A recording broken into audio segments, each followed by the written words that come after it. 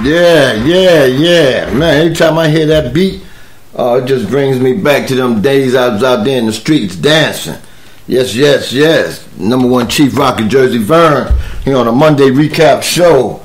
We have February the 19th, 2018. It's supposed to be, they call it a holiday. Was it President's Day? But shit, we got a president in the house right now that nobody really gives a fuck about. Nobody respects him. So how the hell he got a day today? Unless this is for all other presidents and they just forgetting about his orange ass. But anyway, thank everybody for coming in today. This is the Two Loud Stews radio platform. Our fearless leader, Doug Stewart, will be on tonight from 7 to 10. He's out doing a 9 to 5 now. You know what I'm saying? He like Dolly Parton getting that 9 to 5. Yeah. But anyway, the number one Chief Rocker, JERSEYVERN, is holding it down today. I'll be on tomorrow from 12 to 2. We kind of rotate this thing. I seen that the Wait a Minute show was on before me. I thought he was coming on after me. So it was a little confusement on the start of the show. But it's all good because, you know, technology is the best thing out here today. And as long as you know how to work it, you never have no problems. So we on scheduled timing and doing what we do best.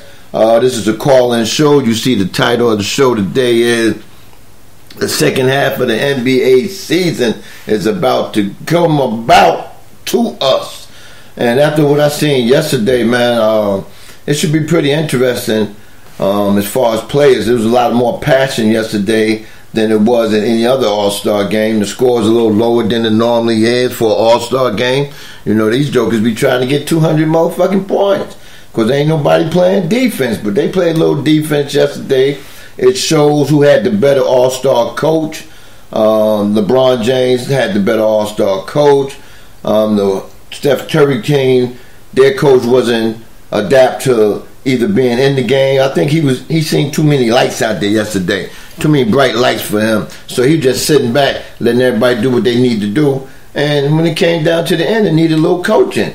He needed strategy to try to get the ball from being trapped. And big up to LeBron James' team for playing some great defense at the end, and they came back and won the game, man. LeBron got his third MVP trophy of the All-Star game. And LeBron said, LeBron got, everybody talking about LA and Houston, right? Let me run down these jerseys that they've had on LeBron James, man. And, you know, it's kind of funny that they would be talking about this deep now than they did before the All-Star game, because before the All-Star game, it was about the demolition that the Cleveland Cavaliers went through. All these new players. Could these players gel in time enough to give LeBron another run to the championship? It's some doubt there. So now they're putting them in other jerseys. Let me name the jerseys they put him in. Okay, first and foremost, they still got him wearing Cleveland jersey. It's still a chance he may be there. Then you go to Golden State. Then you switch over. You may have a Houston Rockets jersey. All these jerseys are number 6 except for his Cleveland jersey. Then they got him going to a Clipper jersey where he will wear number 23. Then they got him going to a Laker jersey where he'll be wearing number 23. And then they have him going back to the Heat where he got his old number 6 jersey, right? Then they got him going to Philadelphia 76ers where he'll wear a number 23 jersey. Then they got him going to the Spurs where he'll wear a number 23 jersey. Okay, my thing is, fuck it. Why don't you just have him go in every goddamn team in the league then? Since everybody trying to guess and decide on where LeBron James will be after the season's over with, we ain't even close to the playoffs or none of that. But they all picking the teams that he may go to. And, you know, I'm LeBron James. I'm taking my talent to the China national team. Wouldn't that be some shit? LeBron James over in China making buku dollars. You know what I'm saying? He's tripling the money he can make in the U.S. Yeah, okay. But anyway, man, it was a good game yesterday. Last night, I'm saying yesterday, but shit, last night, I went to sleep on the last part of the damn game, man, because Shit, it was, what, almost 12 o'clock when the damn game went on. So, you know, big ups to the NBA. They finally did it right. You know, I know everybody waiting for the Chiefs to talk about this one incident that happened yesterday. And like I said, thanks to everybody that's in here. As I see you, I'll call you out. I'm not going to go from the bottom and start up to the top. I see we got DJ Queen, X-Squad affiliate DJ in the house. What's up, mommy? Also see DJ Nuno, X-Squad affiliate out of Las Vegas in the house. And we got Clay Thompson. Oh, damn, I call him Thompson, huh? Yeah, he's on my mind because of what happened yesterday. But we got Clay Davis up in the house. What's up, Clay? Oh, that's funny. We also got Matt Farrell up in the house. What's up, Mackie? Also, Mocha Bella, Esquad affiliate up in the house. I seen Miss Tori Lee up in here, too. Wow, Tori Lee, she blessed my chat room today. Thank you for coming in, mommy. I see Sid Galloway up in here. We got the Wait a Minute Jelani up in here, who did a show earlier. I didn't even get a alert for his show earlier. That's probably because I had a lot of, when I was at work, I was getting a lot of business calls, and, you know, we got Raider Kev up in the house. What's up, my brother? Thank you for coming in. Deacon Dell is in here. We got Charles Bankhead, Clarence Bankhead up in the house. What's up, Clarence? Shit, yeah. But anyway, man, the game, you couldn't do it no better than what they did, man, as far as the entertainment before the game. You know, you got Kevin Hart, Common, Queen Latifah. I don't know who the other singer was. The young lady, she did a good job. You had the little white Gentile Devon or something like that, Devon or whatever his name is. I'm fucking his name up, you know. I didn't write the shit down. You had the guy from NFL Fox Football. I can't think of his name either. You know, I always name my people first. We got the angry black man, Rakim the God, MC Got who? Let me see. What did he say? Got Dish. Oh, he must be talking about, and Rakim got Dish and the microwave. His hip hop bracket last week. What was a pretty interesting bracket last week, man. Shit, microwave did about 4.5 hours on the radio. I know he was tired as hell.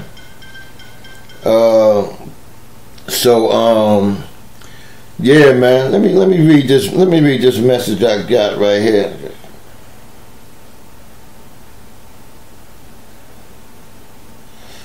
Oh, okay. Yeah. Well, that'll wait. You know, motherfuckers trying to have me do some shit outside of the job today, but I'm not even taking heed to it. I see we got my main man Ron Wells up in the house, straight out of New York. What's up, Ronnie Wells? Stand down in the ATL. You know. But yeah, it was a great game yesterday. Let me see. I had a couple little stats here I wanted to throw out here for anybody that's like stats, right? Even though LeBron James got the MVP, he scored 29 points. Could have had more than that. That LeBron James team had a lot of turnovers. That's why I'm surprised they won the game. You know, I guess when you play defense, you know, these all-stars that just come together to play that one game, they not adapt to nobody playing no D-on. They figure everything going to be a turnstile. You can go straight to the hole. But yesterday was a whole different game. Everybody was out there playing defense. And LeBron James was on a mission yesterday. I think LeBron James is trying to shut up a lot of people, especially people out in the media and the news. You know, we had a young lady told LeBron James to shut up and just dribble the ball. I mean, who gives her the goddamn balls? That's right. Who gives her the balls to tell this man who got ball to not dribble, to just go out there and dribble the ball and leave politics alone? You know, that's where the problem comes today in society. People always trying to tell you what to do and what not to do. I mean, we got a freedom of speech, rights, and everything out here to do or say what we want to say. If you don't like it, well, you go sit your motherfucking ass down, what you do anyway on your job. You know, she got a little hostile with LeBron, you know. him and KD, you know, having a little conversation in the van, and LeBron decided to call the female up and let her know about how he feel. And I'm kind of glad he did that, because that's Fox 5. And Fox 5, you know, I had somebody tell me that Fox 5 is not racist.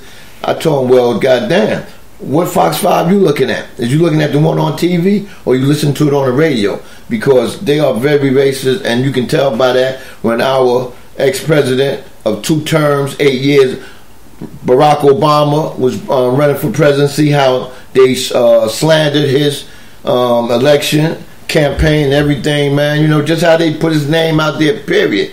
You know, so for people to say that they not racist, they are the biggest racist outfit out here. You know, I see Miss J2, I love my team, is in the house. We got Tiffany from Portland up in here. What's going on, mommy? Your boy did his thing yesterday. He represent Portland big. Let me see. I was gonna get to Lyric. He had 21 points yesterday. Big ups to him. You know, we got Big L, X Squad of Philly, straight out of Arkansas. Sweet. What's up, Big L, X Squad of Philly in the house. We got Tiffany Sports in Hills. You know, lovely lady from X Squad of Philly up in the house. But yeah, man, let me go back down these scores. You had Anthony Davis out of New Orleans had 12. Durant had 19. Russell Westbrook had 11. Kyrie Irving 13. Now, how the hell you play an all-star game and you big as hell and don't score no point?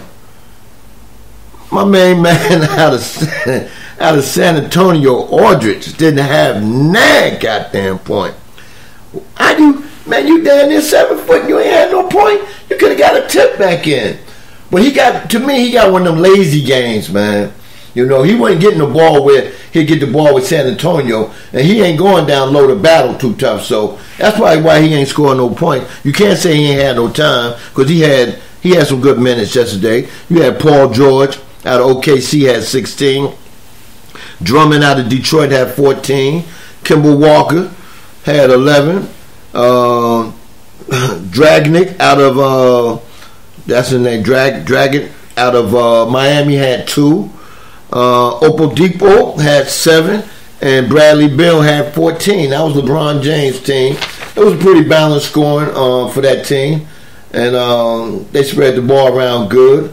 But if you look at 148 points, you got to score a point, and this guy ain't had nan goddamn point. I couldn't believe this. And over there on the Steph Curry side of the scoreboard, we had Guinness. I can't even say his motherfucking last name. So he's out of Milwaukee. The Greek Freak had 16 points. Embry had 19. Curry 11. Harden had 12. DeRozan had 21. He was the high scorer. No, tied with Damian Lillard for the high score over there. Al Horford had 6. Draymond Green had 3. Draymond looked like he wasn't even at the game half the time. He was hustling. He always gonna hustle, but it looked like he wasn't into it like he normally be into a game. I guess he just said, "Fuck it, I'm gonna go through the motion." Towns had 17. Lowry 4. Like I said, Lillard had 21. Klay Thompson had 15. I thought Klay Thompson was trying to get the MVP because he got hot one time and he was like fire, you know. And Jimmy Butler did not play.